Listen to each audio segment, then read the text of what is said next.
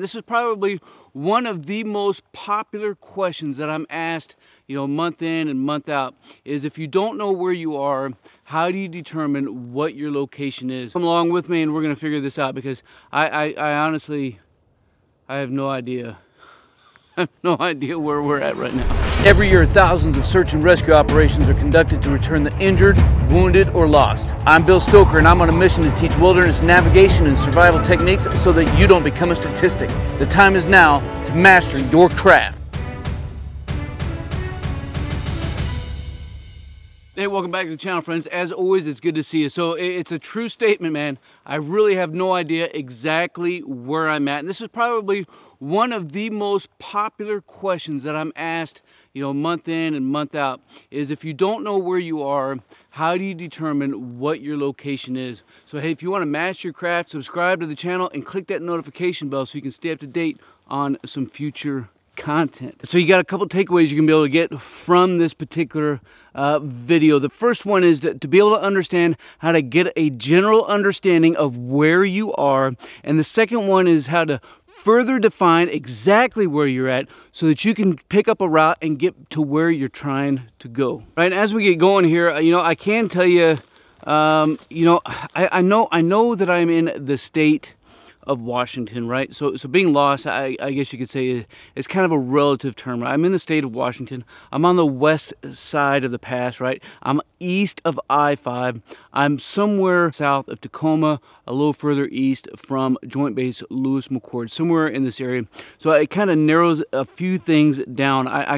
It's like I know what part of town I'm on, right? You're driving through town, and man, you're on this side of town or that side of town. And, it's a matter of stopping and reorienting yourself. And that's probably step number one, is what's the first thing you got to do, right? And so you need to stop, man. And that's what we just did. I stopped, got the camera on a tripod, we're stationary. And you need to think about where you're at in time and space. If you need to, throw a pack down, make up a short meal, have something to drink. So that's what I'm going to do. I'm going to think about here in just a minute.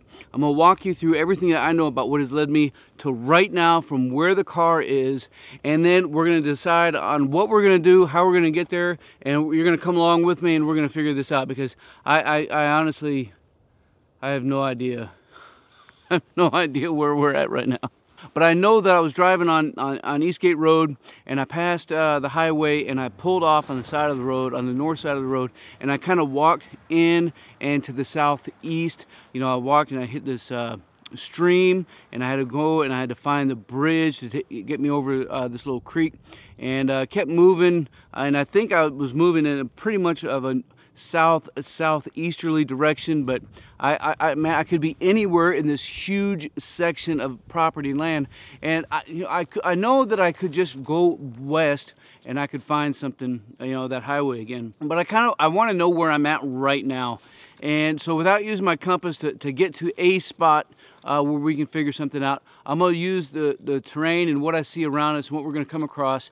And that's going to be kind of step one, is I kind of know in my memory what has led us to here. Step two is getting into a place where we can figure out where we're at. And then step three is we're going to book it back to the car and take it back to the house and have a cold one. All right, so it looks like I happen to stop just short of some kind of a trail, or a off beaten path trail here. You can kind of see it cutting down in here behind me, and then it kind of darts out to the back that way.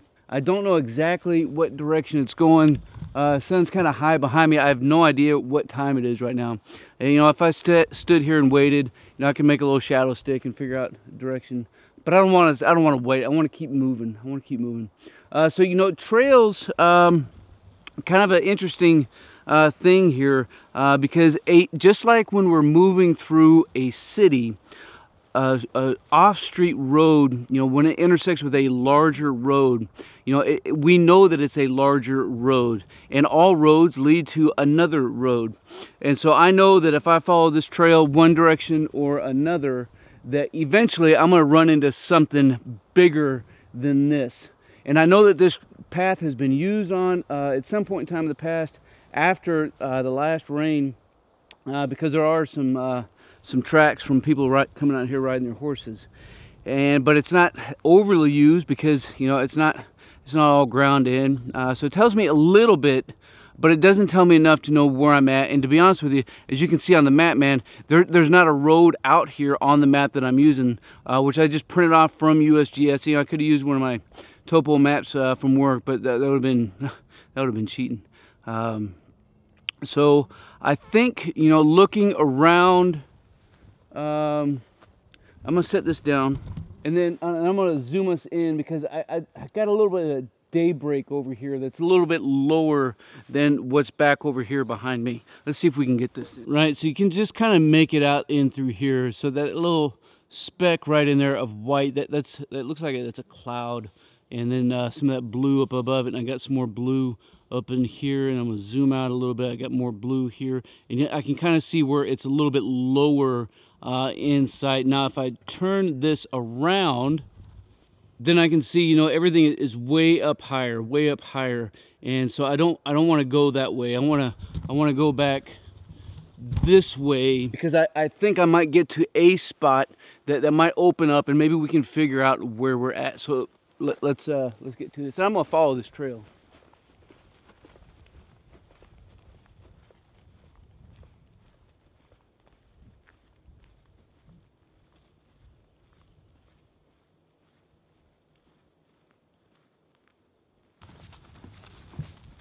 I'm still making our way on this trail, starting to get a little bit more open up here. We'll see what we can come across. It looks like I got another road junction here. So I got a trail that comes out this way, and then I got it almost looks like it more dead ends there, and then it kind of cuts back this way. And then I got a trail that shoots this way, and it's not too big. But yeah, this is you know, it's all kind of part of the debate. We'll take it down this way a little bit. This looks like this is the direction of our horses. You know, when you don't know where you're at and you're trying to formulate a plan, you know, you got to do a lot of things. You got to take into account how much daylight you have left. If you need to make a shelter, if you just need to stop and stay put exactly where you're at. If you need to try to move. You know, did somebody else know where you were heading off to before you left? That's a big one, and that's a big ouch for a lot of us. Got another trail coming in here. Looks like we're definitely starting to open up. You got to make sure, you know, when you step out, that somebody has a way of knowing where you're at. They got a map, and they know how to get in touch with somebody who can find you if you end up getting lost like I just did. Don't try this at home. Oh yeah, definitely starting to open up.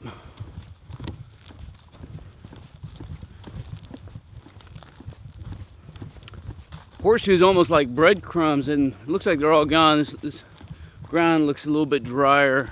I still see some evidence and sign. Oh yeah, baby. Right, so I mean, this is great. This is fantastic news. This is one of the things I needed so I could identify where I'm at in time and space. And so I'm gonna take my pack off, I'm gonna pull out my map, and I'm gonna try to see if I can figure out where I'm at, because I know that Mount Rainier is to my east-ish. I know that is generally east. I know that's true east, right? And so that means that this way is north. That means that is south, and facing you are west, and you're looking east towards me. And we'll try to see if we can't figure out where I'm at. So I see this tree line. Unfortunately, this main road is not here on my map. And as I look out east, you know, one of the first things you want to do is always orient yourself so that what you're looking at on paper when you look up is that direction. So right now, the top of my map is north, and I'm looking north. If I wanted to look west and stay oriented, I would rotate my map so that west in front of me is west in front of me. It's just like having a navigation device in your car. And you can imagine if you plugged in a direction, hey, take me from the house to the Mexican restaurant so I can go get my favorite tacos. If it didn't orient itself and it said turn left or turn right, you'd have no idea which way to go anywhere, because you know which way is up or down. So you always want to make sure that you orient your map so that where you're looking at, when you look up, that's what you're going to see. So now I'm looking north, I look down, and I can see this huge prairie out to my east. Mount Rainier is so far away, it's not going to be on this map. And I'm going to see if there's anything I can see off to the east. And of course, I think I see something. I think I see something on my map and out in front of me that may help. And it is this road. I can't see the name of the road on my map because my map print-off sucks. But let me zoom in and see if we can't catch some of these cars. You see that vehicle moving right there? I got one moving south and then one moving north. Man, that's great news. That's great news. Man, look at that mountain. That's beautiful. Right, so now that I've identified something out in the world around me, I can see on my map, I'm not there yet. I don't know exactly where I'm at, other than I know that I'm somewhere between this road right here and this tree line. That's all I know. I'm somewhere on this tree line in between here, but I want to know a little bit more specifically about where I'm at so I'll know where I'm at, because that's step one to land navigation. Know where you are so you can plan a route and then stay on the route and then recognize the objective. So as I'm looking around again, I can kind of see my tree line booking around over here to the right. That looks right as it is on my map.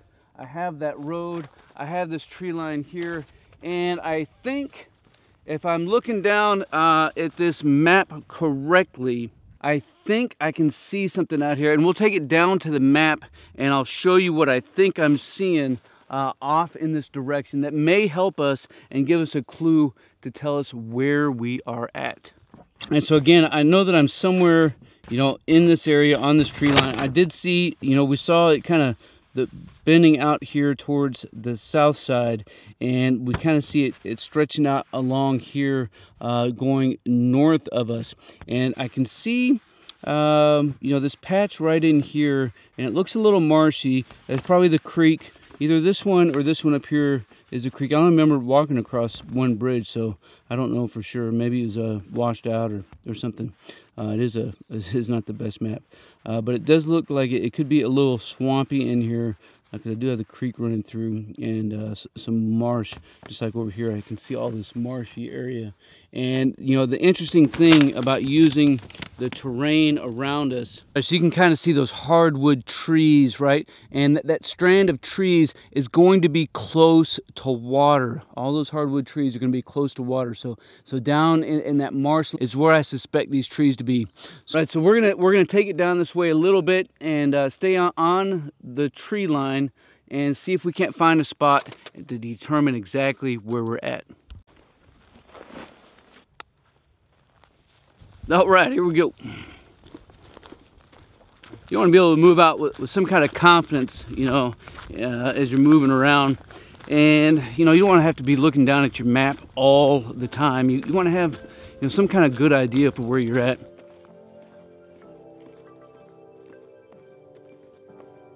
You see this little catchment of water off to my left, man. If I knew nothing else, I would know that water's on the north side of those trees.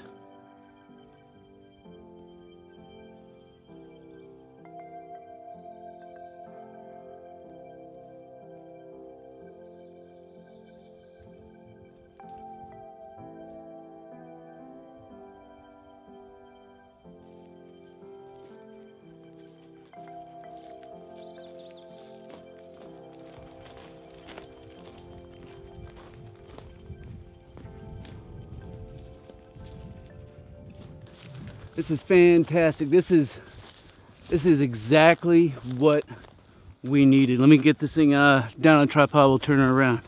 All right, so directly in front of me, we see we have both of these trees here, right? And then we have this little patch of hardwood that ends right here. There's a clear distinction between everything we see right here in front of us and everything else that's behind it and off to the left, which is to the west. And then we'll swing over this direction towards the east. And then again, we can see where this tree line ends directly in front of us. So now I kind of have a terrain feature that's kind of long and oblong. It's out in the middle of the open. And let's look at the map and see if we can see anything that closely resembles this. Right, so I'm thinking as I'm looking out that patch out in front of me may be this little speck right in here, because it's a smaller spread. It is a little marshy, and so I'm going to expect some hardwood trees to be in this area, and that's exactly what we see. So now let's go ahead and shoot some azimuths, and I'm going to show you how we're going to do this to figure out exactly where we're at. And so I'm going to go ahead and take my pack off, and I'm going to take my map. I got a compass and a pen and ink stick, and I'm going to do a couple things. I'm going to shoot an azimuth from myself over to the edge of this tree line off to my, well, I mean, that's the eastern side. Now I'm going to use a compass to cheek method because I want a precise azimuth or bearing.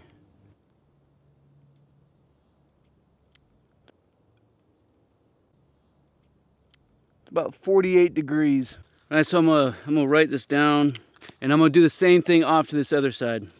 So again, I'm gonna use the compass to cheek method. I'm gonna look off to the edge of that tree line. I'm gonna look down, and it is 345. And again, I'm gonna write that down. Now we're gonna take it to the map.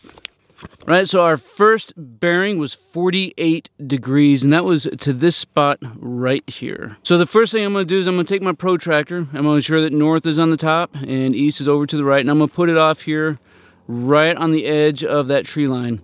And at 48 degrees, it's right there. Now I can draw a line that's going to intersect that 48 and that section right there.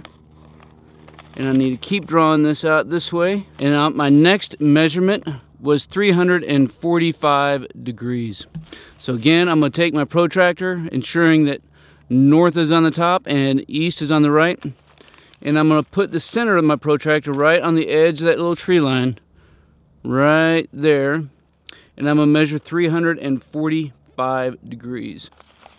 Take my protractor, line it up from 345 to the edge of that tree line, draw a line,